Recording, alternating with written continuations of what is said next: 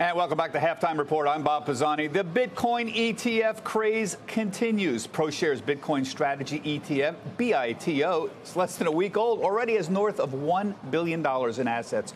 Let's talk with Steve McClurg. He's the CIO of Valkyrie Funds, which on Friday launched the second Bitcoin futures ETF, the Valkyrie Bitcoin Strategy ETF. Steve, ProShares Bitcoin Futures has got over $1.1 billion in assets. What, 4 days of trading? You launch your Bitcoin Futures product on Friday. You're like Avis. You have to try harder now. How is this Valkyrie Bitcoin Futures ETF different than ProShares, and how do you compete with some of the other big names that I know are coming right down the road?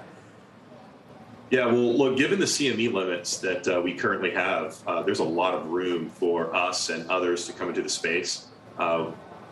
You've already hit against those limits, right, with 4,000 contracts in October, which means that you have to keep rolling out to the future months.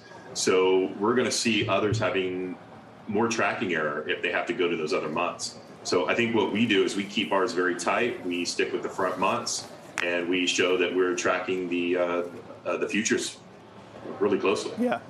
Yeah, you know, your success is part of the problem. You know, the big complaint among the crypto community was that the futures contract would not track the underlying Bitcoin very well. So what is the scorecard on that? How is it tracking? And you clear up, just, you mentioned it, but what futures contracts are you owning right now? You don't just own the front month anymore. You own stuff farther out, right? Just clear that up for us.